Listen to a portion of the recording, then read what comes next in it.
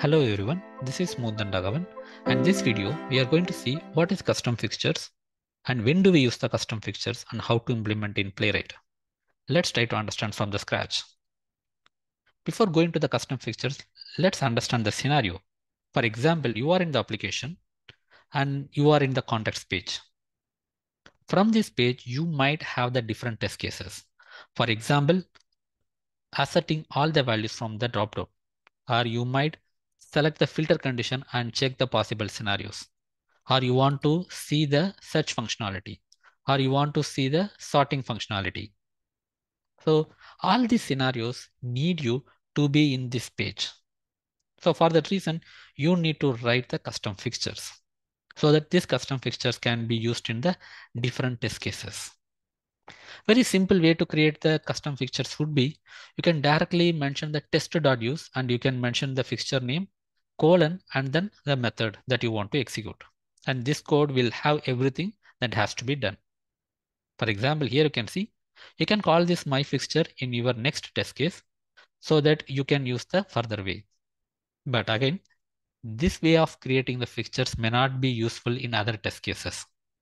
And obviously everybody can write in their own way of fixtures.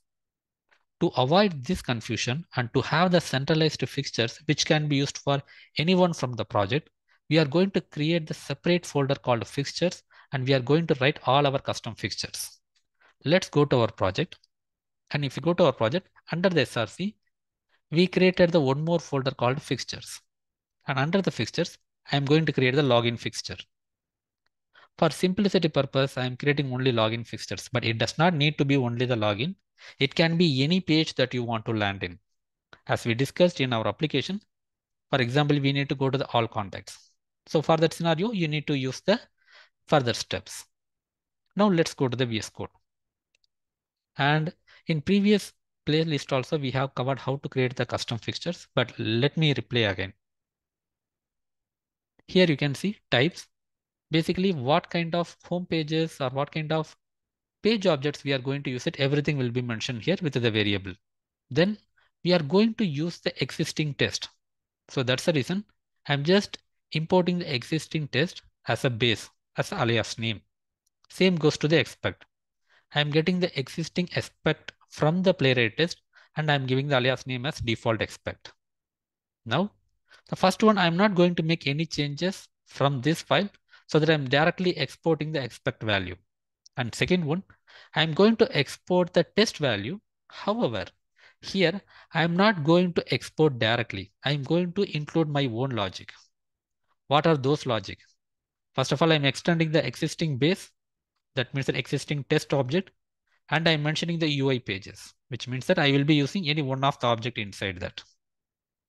Now, here I have mentioned only one row, which means that I'm going to use only one variable called home page or property.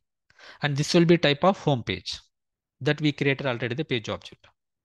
For this, I'm going to mention the same property here, which will be having the function which will return the value for that. And again, since we extended existing base or test, obviously it will have the page and we are using one more value also use. Now you might remember this use has been seen in the previous example, right? Even in serial mode, we have seen this one. So that means that in test directly, you can use the test.use or you can use it in this way also. Now what are we going to do?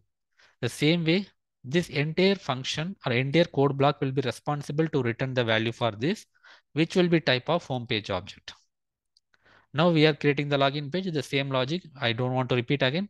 So it will create everything. At last, it will be returning the home page. Before returning the home page, I need to give the use. So that's the syntax here. And use also has been mentioned inside the fixture list. Now our fixture is ready. How to mention in the fixture test? Very simple. Here I'm getting the home fixture. So now directly I can use the home page dot expect service to be visible. But here you can see the main difference is here I'm importing the test not from the Playwright test, but from the fixtures login fixture. So that's the beauty. Whenever you want to import a test, you should import from the custom fixtures. So then only you can use your own custom fixtures. Now here you can see the beauty is I don't want to log in. I don't want to do any other activities. Directly I have the object or fixture homepage. I can directly go to the homepage. If I'm getting this homepage means that means that every code has been executed here. Now the question might arise, when these fixtures will be executed? Whenever you try to call some fixtures, it will execute before the test execution. Let's execute. We are going to execute the same test case, fixture test dot spec.ts. And let's see the output.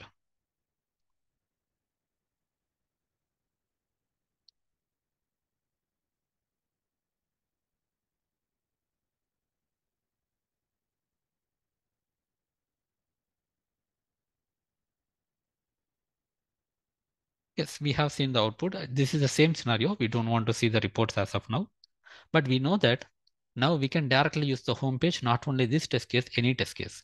If you want to create one more spec file, you can create one more spec file and you can import the test there. So this is the beauty. We can share our fixtures across the different place. And as per the standard practice, we have created the separate folder for the custom fixtures. Whenever you want to use the custom fixtures, you will be importing from that folder. Whenever you want the existing test from the Playwright, you can use it from there as well. And this is all about this video, and always be a rainbow in others' cloud.